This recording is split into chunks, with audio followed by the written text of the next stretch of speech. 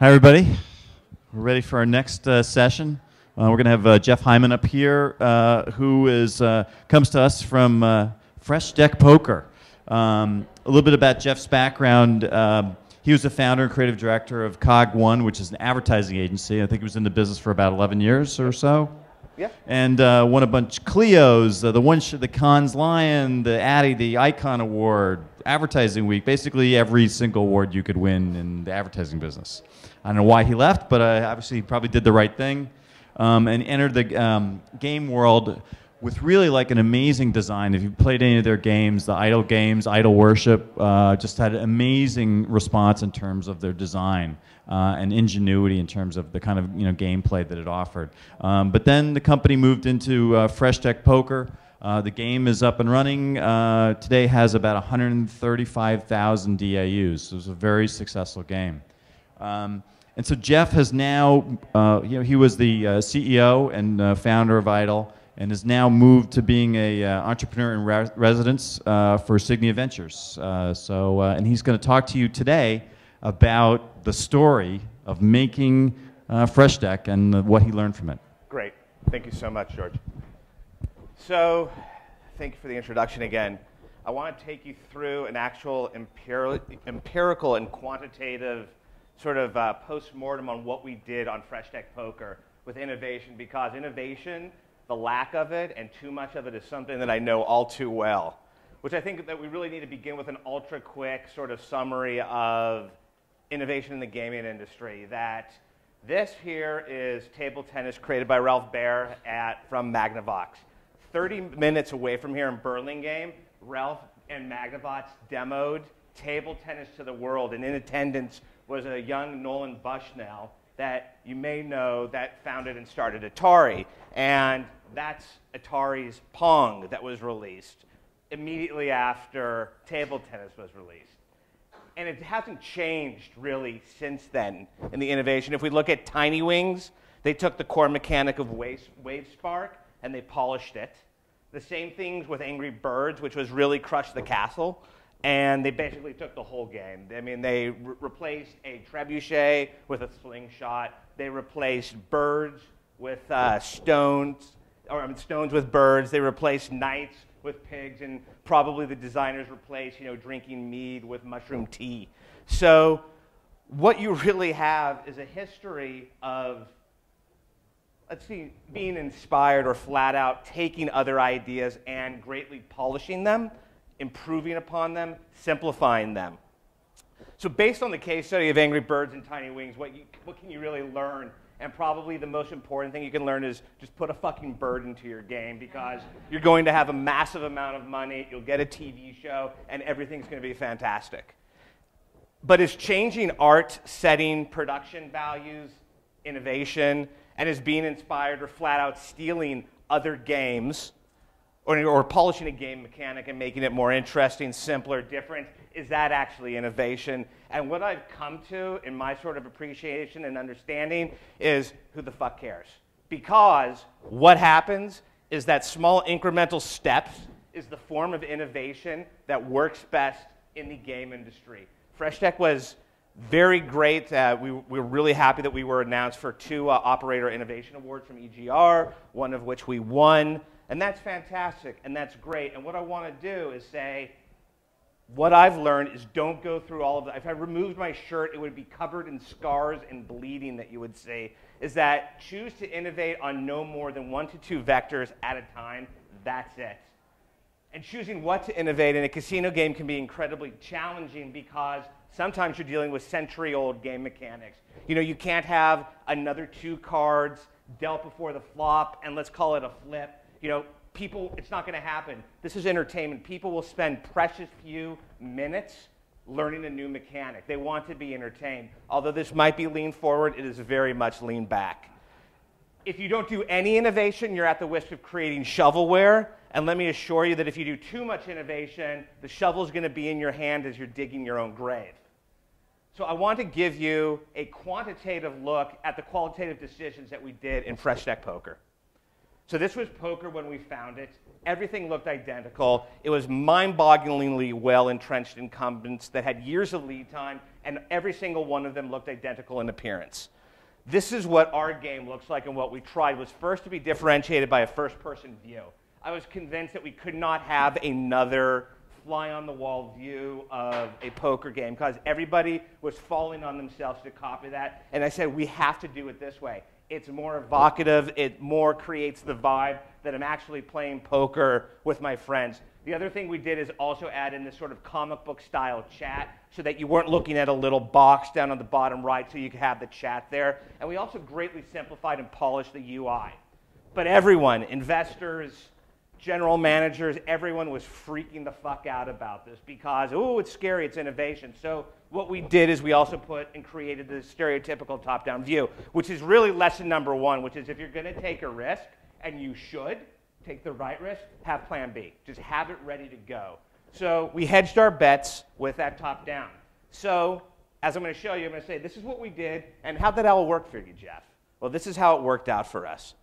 People love the art. It totally succeeded in differentiating the product. The monetizing benefits of people buying and customizing and leveling up avatars, it's whatever. People buy it, but it's not going to make us money.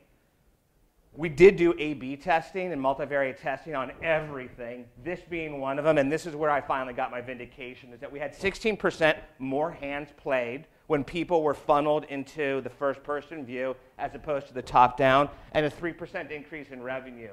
And I don't know about how many of you guys have casino games out there, but I'll take 3%. If anything can get me a 3% increase in revenue, I'll take it every day of the week.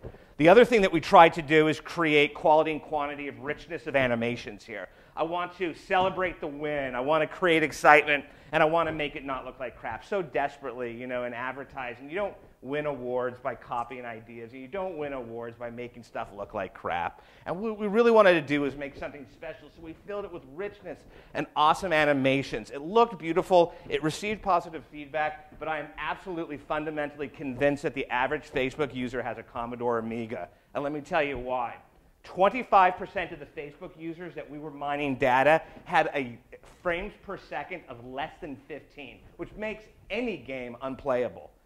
10%, a full 10% of users had less than 7 frames per second, which is just, I mean, they're basically connecting from like, the darkest of the Congo here, which made us question load times here. And so we took in load times and we were like, okay, let's do all of this work to reduce load times by 40%, and it had no discernible effect whatsoever in retention, revenue, whatever. But what we did notice is when we delve a little bit deeper is that outside of America, it actually increased day one retention by 21%, which makes me say, who cares? They're non-monetizing countries that this made a difference to.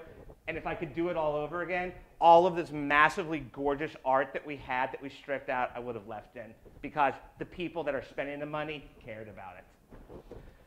We also made a massive effort to make the game have true cross-platform and platform portability. You can play our game, close your laptop, pick up the same exact hand, and go to Android, go to Kindle, go to your iPhone, go to Facebook, go to whatever, and you can have seamless same hand continuation, which was a huge effort, but we also wanted to have that single pool of player liquidity. How did that work out for us? Well, the interesting bit is that it was absolutely shocking results at cross-platform. One, cross-platform retention for day one increased by 239%. Day 7 was 387%. Day 30 was 650% increase. Conversion of these players is 591% better than just a player that plays Facebook or mobile device on its own. There's a great question here of causality. You know, are these people just better players as is? Or is it because that they installed the game? Started to look at that, and the data does support that once we would get a person that was only playing on one platform to go to the next platform, they would all of a sudden start to show signs of this behavior. Another thing that we try to do is focus on ratings and take the high road and be noble, and we wanted to do less spam.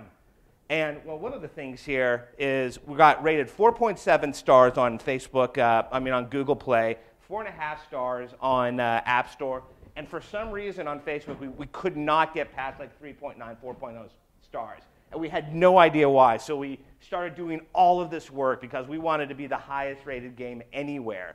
So we started to remove all the spam from the game. And I'm being tongue-in-cheek on saying spam, and I'm being outrageous just to try to be fun and make you not be so tired.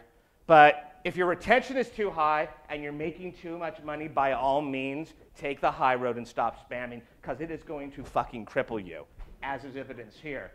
If you're familiar with Facebook's app-to-user notifications, fantastic tool. We use them all of the time. We use Open Graph integration all the time. There is when we turned off all of the app-to-user notifications, and then that is at the point where the board was saying, okay, you can turn them back on, right? 21%, almost 22% decrease in day 1, 17% decrease in day 7, and this was for Facebook as well as for mobile users. The other thing is advertising your game and marketing the game effectively. If you are not doing effective and continual in-game promotions and advertising for your game, you are losing a massive amount of money. Now, finding the right cadence, finding the right tempo, and figuring out the right balance, well, good luck. I hope you have a great A/B testing system, because you're going to spend weeks, if not months, doing this. But when we found our sweet spot, it's a 42.86% increase in conversion, 33.65% increase in revenue at the cost of less than half a percentage on day 1 retention. And this was versus the right number versus no ads whatsoever in the game. You are leaving money on the table. This is the outrageous part. Some of it was also outrageous, but this is the more outrageous part of the talk, which is we have always made a huge deal about that. We have a random number generator that's certified. We got certified by the GLI group, the TST group. We offer authenticity of gameplay. So why did we choose that to do that? Well, 35% of the complaints that are in the iTunes and Apple stores is that our game is rigged. And I can tell you with 100% certainty, our game, can't speak of anybody else, is 100% not rigged. It is real random, okay? So we wanted to address that. Is poker without a random number generator still poker? I don't know. I don't think it is. But I do believe you have to have this if you want to be able to migrate customers to real money gaming. And I am a full-on believer that customers will convert. We have people spending $15,000 on chips that they can never cash out. You cannot tell me that that person won't play real money poker when it's legal in California and everything else. So I do think that they will convert. However, if you don't have a random number generator, it's not going to feel like the same game. It's not going to behave the same game. Therefore, your customers aren't going to retain. Therefore, your customers aren't going to monetize. At best, they're going to try and churn, and at worst, they're going to get fleeced because they erroneously think that they have skills and luck and experience in a game that follows a vastly different point of view. Now, here's sort of my challenging statement, which is, are the rules for poker and other regulated casino games antithetical to the best practices of free-to-play games? 63% of our players lose their first 3 hands playing the game. 63% of people lose all 3 times that they just come to the game. What modern free-to-play mobile or social game would actually let that happen? New user flows are designed to prevent that. We lavish our users with praise and yay, achievement, and victory. Imagine this scenario. It's like, welcome to Candy Crush Saga, level 300. Fuck you, you lose, play again. It's just not going to happen.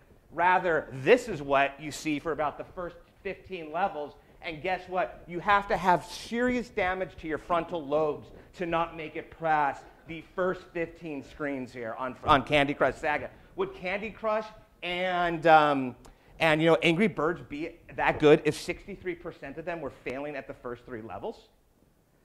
One of a great case study is I was chatting last night to a person that told me too much information because they had too much to drink, but I'm like, I'm using this just to let you know, is that their scratchers at goldenpalace.com, they had scratchers. They changed it so it wasn't an RNG, wasn't a random number generator, so that you won the first scratcher. Increased sales of tickets 400%. So why not have a random number generator? Well, the game is rigged. I've learned that you can go up and down, get every certification in the block, shout it from the rooftops, tattoo it on your chest, and you are still going to get the same amount of people complaining. You can have increased retention. You can have increased revenue. And why and how? Well, in theory, alter the logic of the deals. If I do nothing more than give people better hole cards or starting cards, they're going to actually increase the action. They're going to fold less. And if they're folding less, they're playing more. And if they're playing more, they're going to increase the amount and the number of their bets.